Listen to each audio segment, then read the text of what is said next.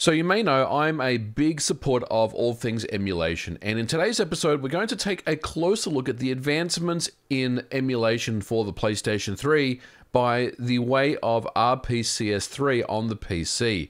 Now RPCS3, for those people that don't know, is a PlayStation 3 emulator that does a pretty fine job supporting most, but not all, certainly not all, PlayStation 3 games. And in the last 6 months or so, there's been some incredible advancements, and it's really something that I want to talk about on the channel today.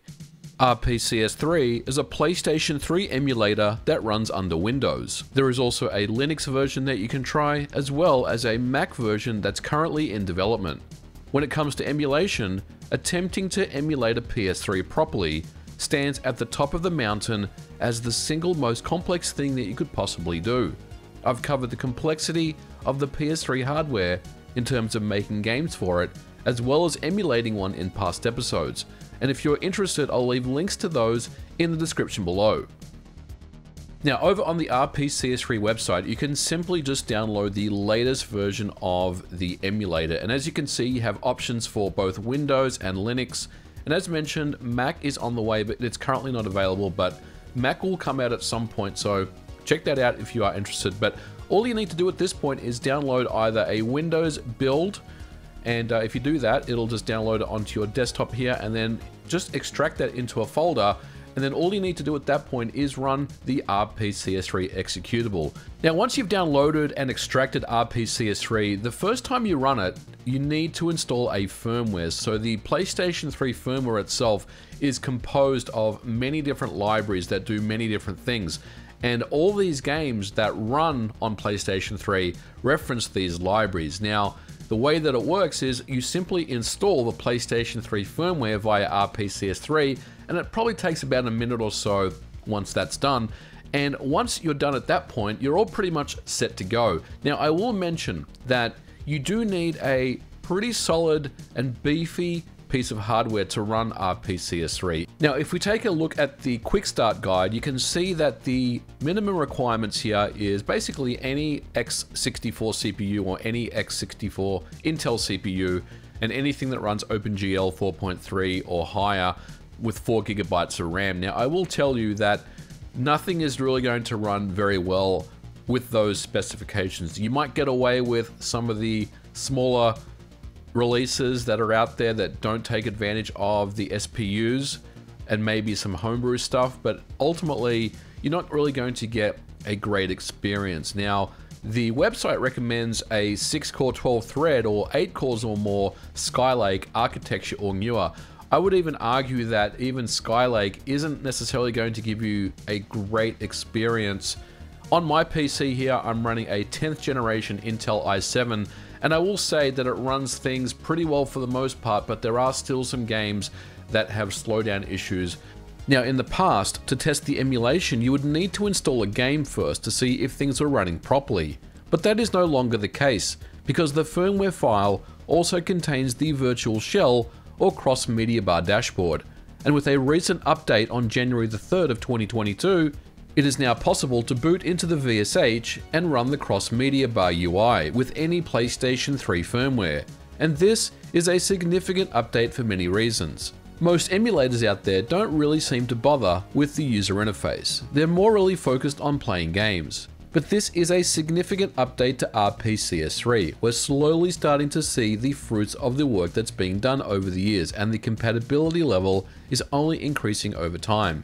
I should also mention that the RPCS3 devs are working on fixing the missing audio and implementing the web browser in the XMB.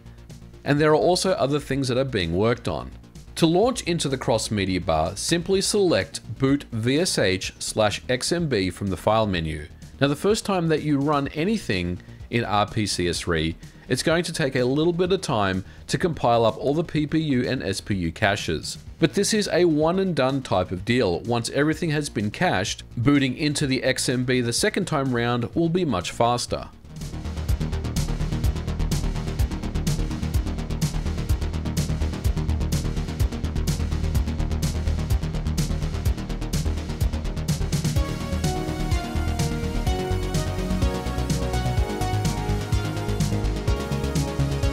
Now, one of the other things that I really like to do before I get stuck into RPCS3 is configure my gamepad. Now, if we go into the pads menu here, I have a DualShock 4 plugged into my PC, and I can simply just select it from the drop down here. It has kind of presets here if you're plugging in a DualShock 3 or a DualShock 4. It even has a preset for the DualSense as well. And if you have just a generic like X input based stick, or perhaps a Xbox 360 stick that you want to use, that will be supported as well. But I definitely recommend that you use a gamepad on RPCS3. You can get away with the keyboard, of course, but I would probably recommend that you don't do that. But once you've got your pad all configured as well, then really now the next thing to do is start playing some games. So if we take a closer look at the compatibility list, there's been some significant advancements here as well.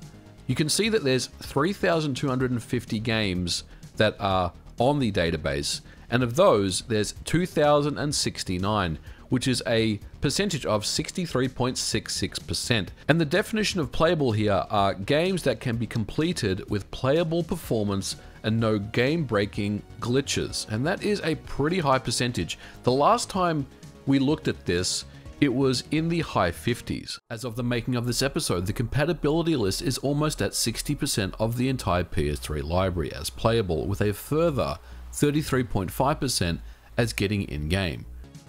Another major milestone is that back in October of 2021, the RPCS3 team announced that every single PS3 game now boots into the emulation. In other words, there is 0% in the nothing column. The team has also been very busy fixing graphical issues over the past few months and overall improving the emulation accuracy, notably issues addressed with the immediate mode rendering that addresses many graphical issues that were found in games such as Ratchet & Clank, Uncharted 1, 2 and 3, and The Last of Us.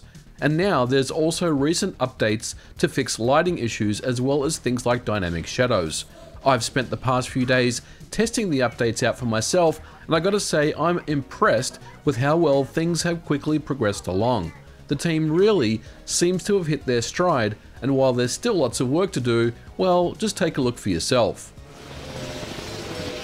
What's wrong, sir? They belong to Dr. Nefarious.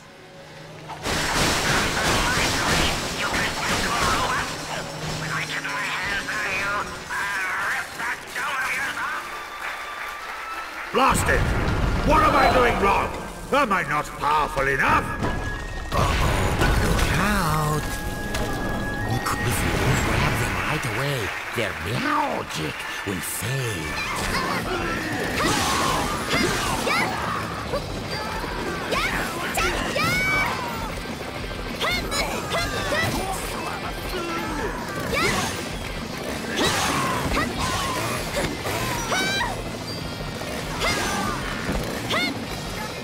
One of the more interesting additions to RPCS3 is the replacement for PSN on the emulator, which is known as RPCN, and this allows for net play functionality of many games. Like the emulator itself, this is still very much a work in progress, and there is a compatibility list that you can look at yourself. But according to some of the tweets from the fighting game community, games like Street Fighter 3 Third Strike Online editions and others are working fine. Now, when I tried Virtua Fighter 2 with two computers running RPCS3 locally, I was able to connect to each other and see each other, but I would often get kicked out while playing matches. So yeah, while there's quite a bit of work to be done here, the prospect of playing or replaying older PS3 games online is quite exciting. So as you can probably tell, I'm a big fan of RPCS3 and I'm very excited about the future of this emulator. And I think over the next 12 to 18 months, we're really going to see some more improvements occur to that compatibility list. Maybe we'll see it start to push around the 70% mark. And I think this year will be a massive year for the team, and I expect big things from them. Now, having said that, if you want to get behind PlayStation 3 emulation, because let's be honest, there's probably very little chance that Sony is ever going to give us a native PlayStation 3 backward compatibility layer on the PS5, then the best thing that you could probably do is to get on their Patreon. Now, I want to be very clear, I'm not sponsored or affiliated by RPCS3. I was not asked to make this video or anything like that. I am just a big fan of the software, and I want to see it continue to grow because this is a really great piece of work that they've already developed, and it's only going to continue to get better. And with your support, it really does make a huge difference. So I'll leave a link to the RPCS3 website, and there is a Patreon link if you want to jump on and help them out, but I think they would really appreciate it. But we are going to continue to follow this emulator over the course of the year, and when there's any significant enhancements and updates to talk about, I'll definitely circle back and make a follow-up for it in the future. But if you haven't already, check out RPCS3. You'll definitely not be disappointed. And a huge thanks to the team for creating this impressive piece of technology. And it's something that I've been really messing around with over the last couple of weeks. But that will do it for this episode. Thank you so much for watching. If you liked it, don't forget to put a like on it. And I'll catch you guys in the next video. Bye for now.